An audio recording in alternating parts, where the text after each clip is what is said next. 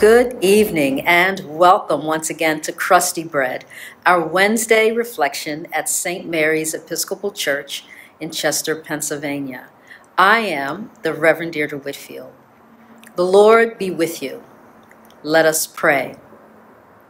O God, whose blessed Son made himself known to his disciples in the breaking of bread, open the eyes of our faith that we may behold him in all his redeeming work, who lives and reigns with you in the unity of the Holy Spirit, one God, now and forever. Amen. Our reading this evening comes from the first book of Corinthians, chapter 15, verses 29 through 41. Otherwise, what will those people do who receive baptism on behalf of the dead? If the dead are not raised at all, why are people baptized on their behalf? And why are we putting ourselves in danger every hour? I die every day. That is as certain, brothers and sisters, as my boasting of you, a boast that I make in Christ Jesus our Lord. If with merely human hopes I fought with wild animals at Ephesus, what would I have gained by it if the dead are not raised? Let us eat and drink, for tomorrow we die. Do not be deceived. Bad company ruins good morals. Come to a sober and right mind and sin no more, for some people have no knowledge of God. I say this to your shame. But someone will ask, how are the dead raised? With what kind of body do they come? Fool! What you sow does not come to life unless it dies. And as for what you sow, you do not sow the body that is to be, but a bare seed, perhaps of wheat or of some other grain. But God gives it a body as he has chosen, and to each kind of seed its own body. Not all flesh is alike, but there is one flesh for human beings, another for animals, another for birds, and another for fish. There are both heavenly bodies and earthly bodies, but the glory of the heavenly is one thing, and that of the earthly is another. There is one glory of the sun, and another glory of the moon, and another glory of the stars. Indeed, star differs from star in glory. The word of the Lord. Paul is really going to task here. I want to look specifically at the phrase, bad company ruins good morals. It's actually derived from a comedy written by the popular Greek author Menander around 300 BC. And this proverb was common in the ancient world. Those Christians in Corinth with a defective view of the resurrection not only had been influenced by the bad company they kept, but in their turn, they were corrupting others in the congregation. That was a problem. So you see, Paul is once again quite frustrated with this church in Corinth. And, to their defense, there are so many people out there.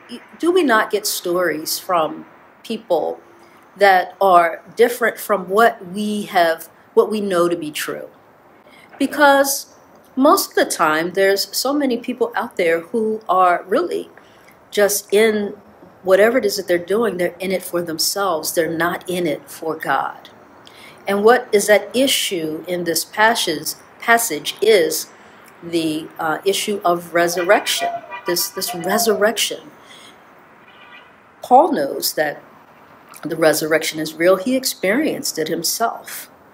And so many of the disciples as well who are out there preaching know that the resurrection is real. So we have those who have really experienced and know that the resurrection is real. And so as he is building this church in Corinth, of course, he is teaching this resurrection.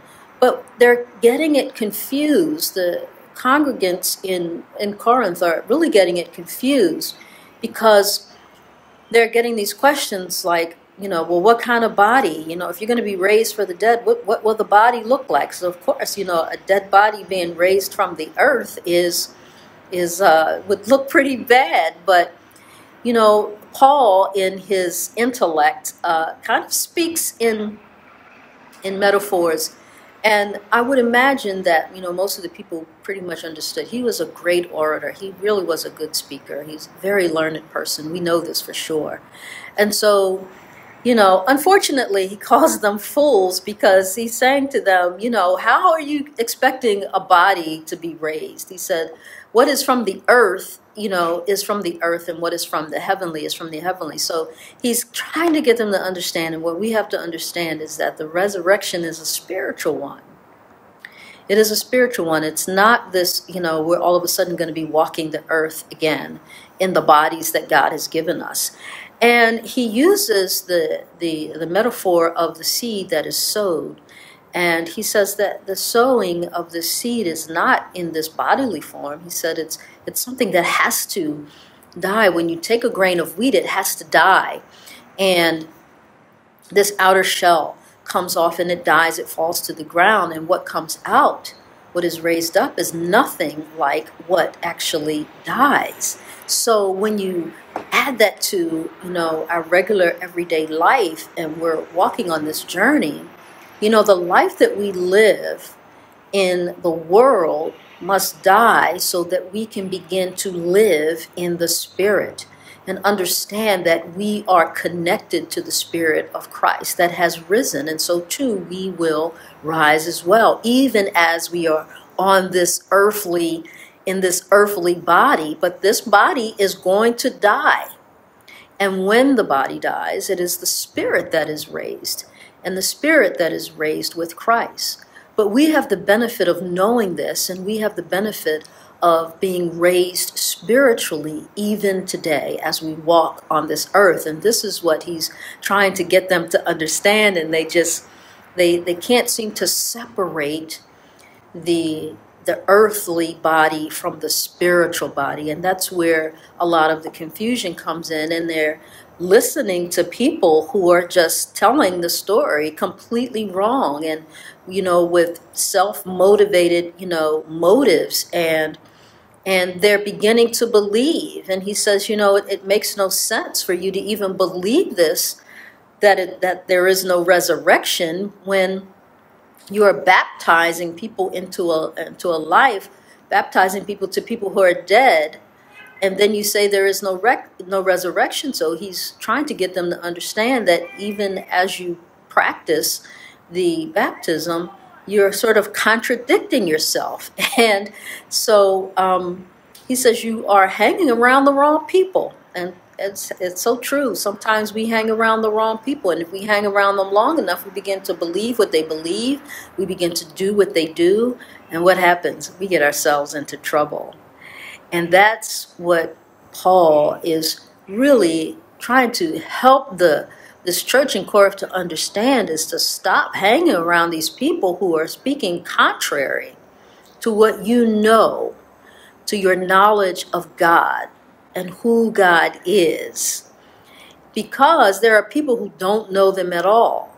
And so that we should be ashamed to know God and then not believe in what we know to be true about God. And so we have to learn that if we're going to continue to hang around people who are that we know don't understand God, then we're going to be corrupted. And then even worse, we're going to corrupt other people. And then that's really an abomination to those of us who are really trying to build up the body of Christ. That we don't take bad information, wrong information, and then spread it to other people, not as believers. That's not what we're called to do. So we have to understand that bad company corrupts good morals, and if we know and believe in God, and we know and believe in the life, death, and resurrection of Jesus Christ, then we have to begin walking in that light, in that spirit. And so once we are baptized by water and by the Spirit, we can no longer be tied to the earth and the world as it is. We have to continue to walk in the Spirit of Christ and nothing else. I hope that this word this evening gives you a little bit of insight and help as we continue this journey throughout this Easter season and we walk in the resurrection. I hope that you will be blessed as well. And remember, don't focus on the crust of life outside. Focus on the fluffy crumb inside.